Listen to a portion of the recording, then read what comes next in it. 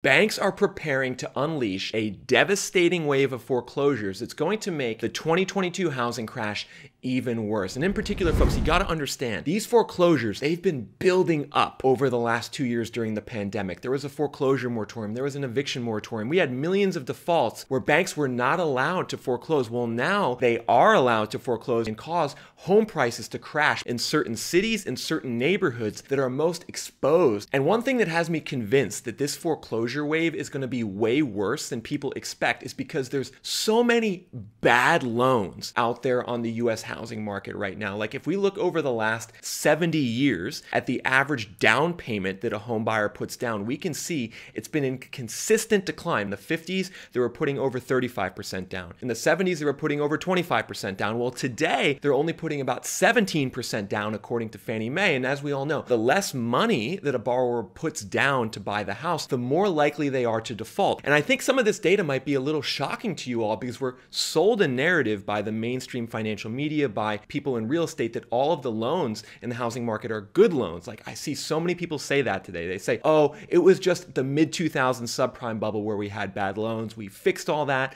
We have good loans today. And folks, that is not true at all. What's shocking about the data I just showed you is that the average down payment today is actually lower than it was in the 2000s during the subprime bubble. And so this long-term deterioration in mortgage lending standards in America is allowing basically people who probably shouldn't own a home to own a home, which is of course going to increase defaults and foreclosures. And historically, you can see when there's a surge in defaults like there was in the late 2000s during the subprime crisis, we have a corresponding increase in foreclosures. However, something funny happened during the pandemic in 2020. You can see the default rate during the pandemic surged to 8.2%, almost as high as it was during the last housing crash. But take a look at this, everyone. The foreclosures, the blue line, actually kept going down as the defaults went up. And why did the foreclosures keep going down when the defaults were going up? Well, because the US government kicked the can down the road on these foreclosures. They enforced a foreclosure moratorium, an eviction moratorium. And on top of all of that, they forced banks to allow extended forbearance periods that didn't allow them to foreclose even after the moratoriums ended. This, of course, artificially constricted the inventory of homes on the US housing market, lowering foreclosures to even less than they were in 2018 and 2019, which helped push home prices even higher and make the housing bubble even bigger. However, here's the thing. This is now all going into reverse. Banks are starting to foreclose. Foreclosure starts are up 150% year over year, and they will continue to surge as the recession and the housing crash in America get worse, particularly in certain parts of the country. These areas in orange on this map, they're going to have the most foreclosures over the next couple of years. For instance, take Riverside, California in the Inland Empire. There's over 880,000 total homeowners in the metro. Well, of those, 230,000 have what I define as a risky or a bad mortgage that's a high likelihood of default or foreclosure. That's a sign that Riverside, as well as the other cities and neighborhoods I'm going to talk about in this video, are going to have a lot of foreclosures going forward over the next couple of years, which is going to cause inventory in their housing markets to spike. It's going to cause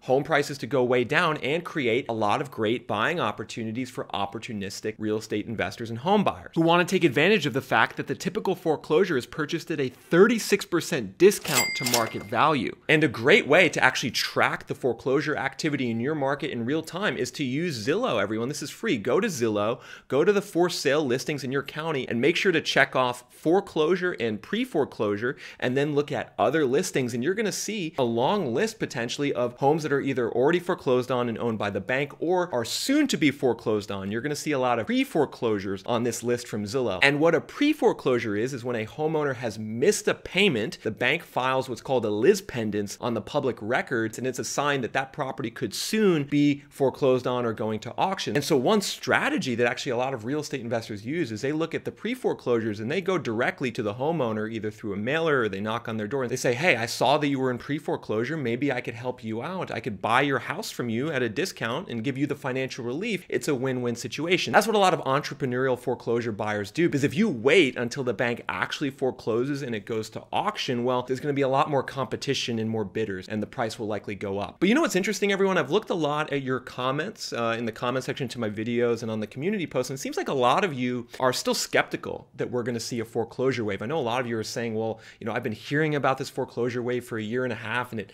hasn't happened yet. I'm seeing people say things like Mel said, is there a general consensus to delay and avoid foreclosures because of what we learned in 2008? Maybe banks don't want to go through that again. Meanwhile, RC says he doesn't think there's going to be a foreclosure wave. He says that the notices of default are pretty low. He thinks homeowners have a lot of equity. It's not going to happen. And I'm here to tell you all, this is definitely going to happen, because what you got to understand right now, the situation we're in where homeowner equity is high and the notice of default rate has gone way down since the pandemic. It's near a record low. This is very typical of the experience of right before the housing market enters a huge crash. Like if we go back to 06, 07, you can see the default rate back in 06, 07 was very low as home prices started to go down. This is the crazy thing about the last housing crash that people don't understand, is that home prices were going down for about a year to a year and a half before the defaults and foreclosures exploded, which was really happening in late 2008, 2009 is when those defaults and foreclosures went up. Home prices were already going down for a year before that. So this is what you got to understand, is that when we're in a housing boom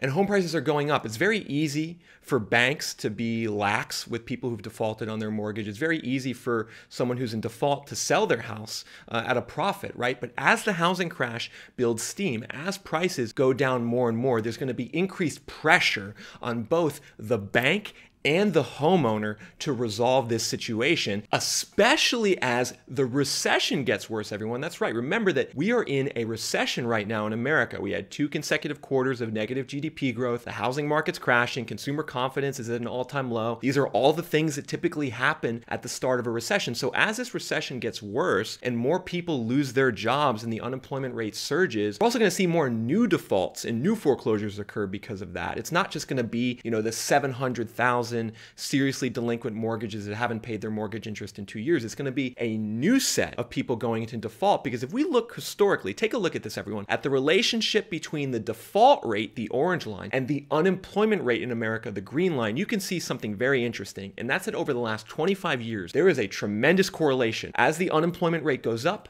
the default rate goes up, and vice versa. So this is a new environment that we're in the last 2 decades, is that because of these bad and risky loans, when we have a recession, defaults are going to surge, and under normal circumstances where the government doesn't intervene, so will foreclosure. And heading back to this map, the markets that I think are most in the crosshairs of these foreclosures, you can see it's the areas in orange. We talked about Riverside, California. You can see there's a lot of areas in California, especially Central California, that are in orange. So is Las Vegas, so is Phoenix. Really, the Southwest is going to be a hotbed of foreclosure activity in America, and so will actually Florida. If we look at Florida, we see a lot of orange as well. Plus, watch out for Atlanta and Memphis. These are 2 markets that I also am predicting are going to have lots of foreclosures over the next couple of years. And I know a lot of you are wondering, how did I calculate this data projecting where the foreclosures are going to be worse? Well, it's actually really simple. I took data from Fannie Mae on millions and millions of mortgages that were originated over the last 4 years in America, and I calculated the share of risky mortgages originated in different metro areas. In particular, I focused on 3 types of loans that I deemed risky. Number 1 was FHA mortgages that come from HUD. They're typically a 3 to 5% down payment. The default rate on FHA loans is around 3 times higher than conventional mortgages. So the more FHA loans in your city or your neighborhood, something you need to understand, the more foreclosures it will be. In addition, I looked at investor mortgages and second home purchase mortgages, because these types of loans also have higher default rates. Of course, people don't live in the home. They're going to be more likely to let go of the home in hard financial times. Meanwhile, the areas in green, like a Pittsburgh, only 14% of all the homes in Pittsburgh are risky mortgages. They have less of a chance of foreclosures. And you can see predominantly, the Midwest is really heavily in green, as are parts of the Southeast here in North Carolina. But here's another thing that you all need to be paying attention to, is this is not just city by city. This is neighborhood by neighborhood. And this was the data that really shocked me when I dug into it, is that you could say, well, okay, my city might be at risk of foreclosures, and you might start looking in your city for those pre-foreclosures on Zillow. But really what you got to understand is these foreclosures are going to be most in certain neighborhoods. Let's take my hometown, Dallas, for example. We're looking at all the different census tracts in the Dallas metro area, and they're color-coded by the percentage of risky mortgages. The areas in blue are ones with a very low share of risky mortgages. Like you can see predominantly in the northern suburbs suburbs in Dallas, I know in Frisco and Roanoke, we have a very low share of risky mortgages that are either FHA, investor, or second home mortgages. So there's going to be fewer defaults and foreclosures in these areas in blue. But then if we zoom in, for instance, to Fort Worth, everyone, take a look at this. I mean, we have census tracts where 60 to 70% of all the mortgages originated in 2021 were a risky mortgage. So very important to understand these locational differences. If you're someone who wants to buy a foreclosure to live in potentially, well, understand that you're likely going to be buying in certain neighborhoods that are probably lower income, higher poverty rate, higher crime. Now, one last thing I want to address is a comparison. I know a lot of you are wondering, Nick, is this foreclosure wave going to be as big as the one that happened in the mid-2000s when there was over 10 million foreclosure starts in America in a 5-year span? Because after all, the average down payments for home buyers are lower today than they were back in the mid-2000s. The average debt to income ratios are just as high. So by those metrics, the loans are just as risky, right? Well, there are certain ways that lending has improved over the last 15 years. For instance, borrower credit scores are higher today. There's also fewer adjustable rate loans, and for the most part, people have to verify their income now before they get a mortgage. So for those reasons, I don't think this foreclosure wave is going to be as big as the one in the mid-2000s when we saw 10 million foreclosures. However, we don't need to see 10 million foreclosures. We don't even need to see 5 million foreclosures to make this housing crash get really, really bad. Because right now in America, inventory is already exploding. Home prices are already crashing in many parts of America. So just adding a couple million foreclosures to this situation is going to make this housing crash much, much worse.